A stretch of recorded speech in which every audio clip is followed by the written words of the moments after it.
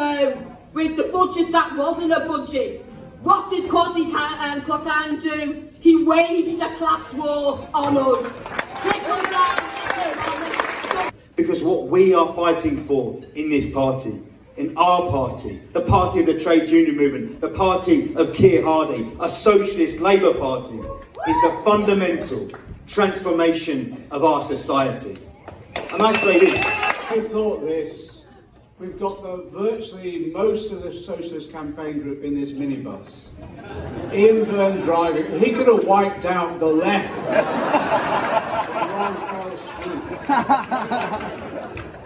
But we're also only as strong as our wider movement. So join a trade union, join a tenants union, join your local anti-raids or climate action group. And together we can build a just future, a sustainable future, a socialist future. Solidarity.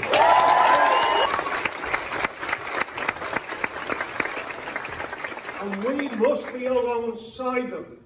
When we talk about picket lines, we don't need permission to go on a picket line. It's only through our solidarity and our unity that we will beat this unified, awful government who are in the pockets of lobbyists, who are in the pockets of bankers. Declaration of war, it wasn't a declaration, it was a declaration of the extension of class war that we've seen from the Tories for generations. We must continue to put forward radical solutions to that would help the root causes of this broken and unequal society that the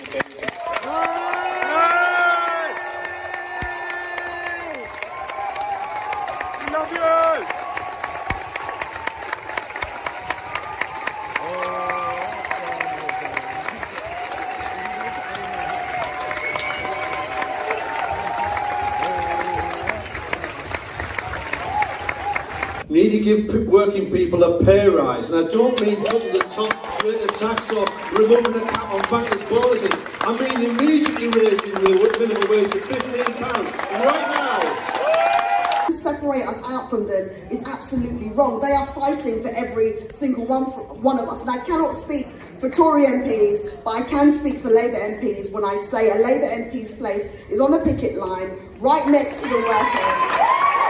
With the unions, of course, we were born from the unions. Without the unions, there wouldn't be a Labour Party. So for us to even consider not standing side by side with striking workers is a disgrace.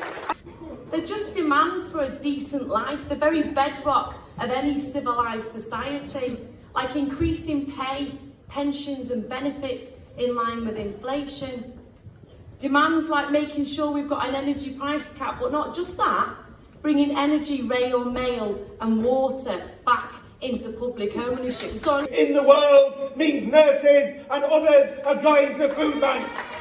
We need to take this on. This is a fight for the Labour Party, but it's also a fight for the future of our country. That's how serious it is. Of our movement. What is it? Solidarity. Solidarity, comrades.